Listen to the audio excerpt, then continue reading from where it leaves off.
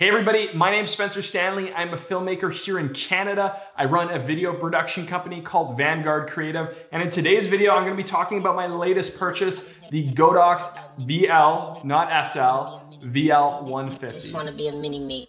Friend of me, any-me. All these niggas just wanna be a mini-me. All these niggas just... So I've actually been using the Godox VL150 for about a month now. I was really astonished by the amount of value that you get for this light for the money. It's an outstanding light considering the fact that it's priced around $500 Canadian right now. I will put the US and Canadian prices as long as a link to purchase this down below. It was currently on sale on Boxing Day. Boxing Day? There's been so many holidays and sale. I was about to buy one on Amazon and then I was just like, I'll check locally and see if I can pick one up, support the local economy a bit. It was on sale there. So I was like, of course, I'm actually kind of mad that I didn't buy two because currently I'm using the Godox SL60. If I mix up the two, I'm talking about this mostly. I might refer to this a little bit. So in today's video, we're gonna be talking about the pros and some of the cons with this light, although there are really not that many, and compare it to a couple different lights. Now, I think this light's really good for anybody that's looking for an affordable professional option. If you're looking to get into YouTube, or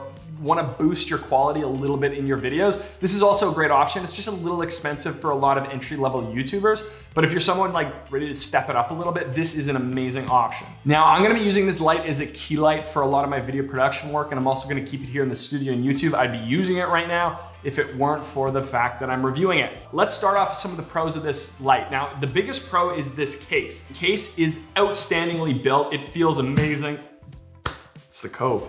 It looks like it's built to last, and the first thing that I noticed when I saw this light in person is how nice the case was. It's weirdly one of the reasons that I bought it, because I really appreciate having a case for a light, because I never have. The Godox SL60W does not come with a case. I'm gonna be talking about the new aperture Armin lights. They also don't come with a case. It's almost like mid-tier, it's not really budget, because this is, in my opinion, just as good, if not better than some of the aperture products, such as the Aperture 120D Mark II. But let's kick it off by looking at the case and everything that comes in it. So the case opens up like this in a clamshell style. Inside the case, so this is the light itself. I'm gonna put this to the side for a second. We're gonna talk about this a bit later, because I just wanna focus on how amazing this case really is. You get a beauty dish and a little ring to protect the beauty dish from your light, and you have like a really big space. I was really trying to see if I could fit both lights in here, but I don't think I'll be able to. So if you look in the side pouch here, you're gonna get one of your connectors. Now, one of the things with these lights that I've noticed is that the cables are really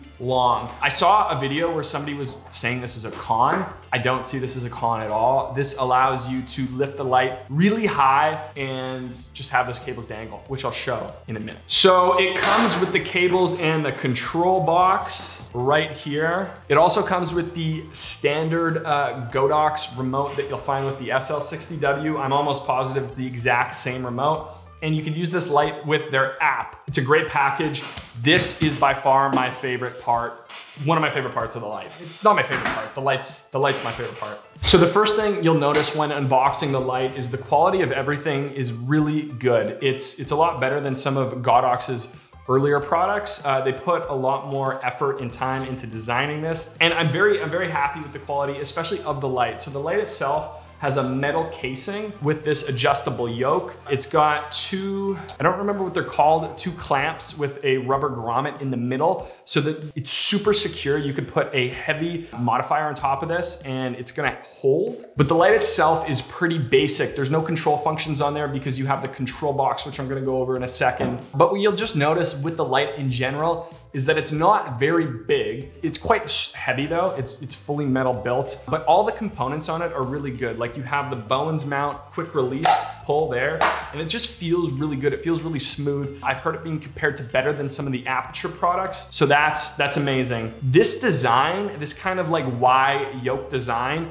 I think is so much better than the clamps, and some of the aperture, the new Armin products, which is made by Aperture, they have the same clamp as the SL60W or similar, and I feel like that design is just not gonna hold an modifier on your Bowens mount as well, especially when you have a big softbox, as I like to use. But the only real thing to pay attention to here is you have a pin connector, and that's about it. The design is, there's honestly not a lot to talk about here just because it is designed so well. The one thing that I'll notice is if you look inside, you can see this fan with a major heat sink in there. One of the best qualities about this light is actually how quiet it is in compared to some of the aperture lights and the older Godox products. The older Godox products are just terrible when it comes to their fans. My fan doesn't work on this SL60W, so it overheats all the time. So I feel like the cheapest part of the whole light is actually the control box. That being said, it's still metal and it's still actually built very well. There's just some plastic products and the brightness adjuster feels a little cheap compared to some of the aperture products. But other than that, it's built very well. You have your antennas here for, I'm assuming, the remote. I don't know what else this would be for.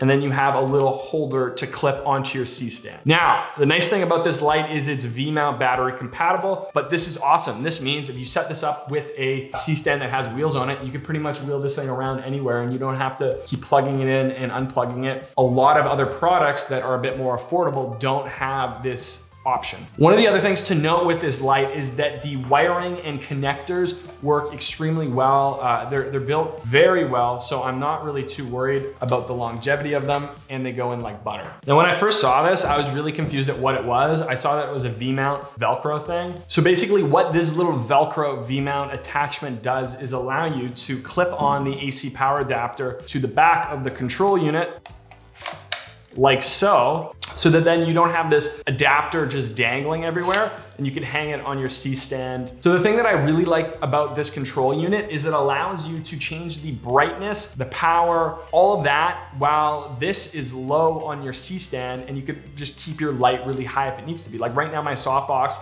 is touching the roof of this room because I want it really high to come cast over me and this desk that's sturdy. So that allows you to do that. I know the new Armin products do not because they have the control unit on the back of the light itself. This is just really nice for that convenience that you might not think of. The one thing that I didn't understand is why this was plastic. Really nice to have, obviously, to attach to the C-stand, but it could have been like maybe something else, but it actually works pretty good. I just don't know what the longevity of that will be. So what I really love about this light overall is just the value for the quality of light that you actually get. I just feel like there's no light that's really better for the money than this, especially because the fans are so quiet. So those are the main things that I was looking for in buying a light. So I really hope you enjoyed this video. If you want to subscribe to the channel, I'm going to be putting out a lot more content like this now. The goal is one YouTube video every Monday. I actually just set up this whole space to do so. I know it's really echoey. The audio is going to be trash, even though I have a really good mic setup. I need to either carpet this or soundproof it. I don't know what I'm going to do yet. I hope you have a great day and we'll see you in the next one. Friend me, enemy. All these neck just wanna be a mini me. All these neck just wanna be a mini me. All these neck just wanna be a mini me. Friend me, enemy. All these neck